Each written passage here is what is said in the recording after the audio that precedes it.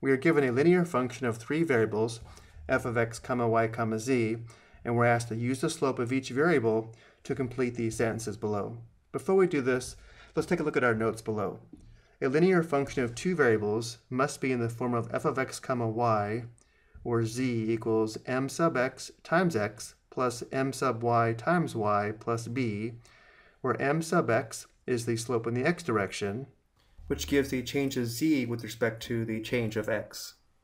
And m sub y is the slope in the y direction, which gives the change in z with respect to the change in y. Similarly, we can determine the slopes in the x, y, and z directions by determining the coefficients of the x, y, and z terms of the given linear function. So for the given function, the slope in the x direction, m sub x, is equal to positive 1.46. The slope in the y direction, m sub y, is equal to negative 5.93.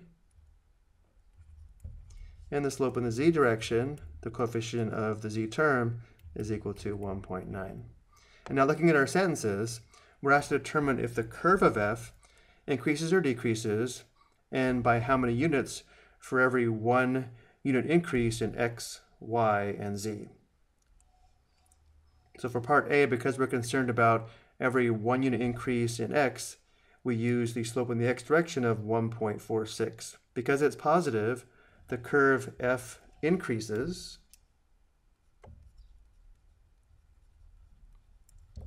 by the slope amount of 1.46 units for every 1 unit increase in x. For part B, we're concerned about the slope in the y direction. The slope in the y direction is negative 5.93. Because it's negative, the curve f decreases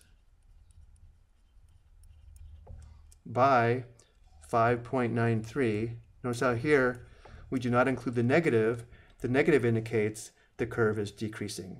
So the curve is decreasing by 5.93 units for every 1 unit increase in y. And then finally, for part C, we want to know if the curve increases or decreases by what amount in units for every 1 unit increase in z, which means we are now concerned about the slope in the z direction, which you know was 1.9. So because the slope is positive, the curve increases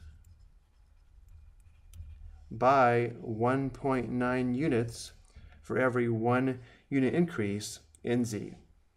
I hope you found this helpful.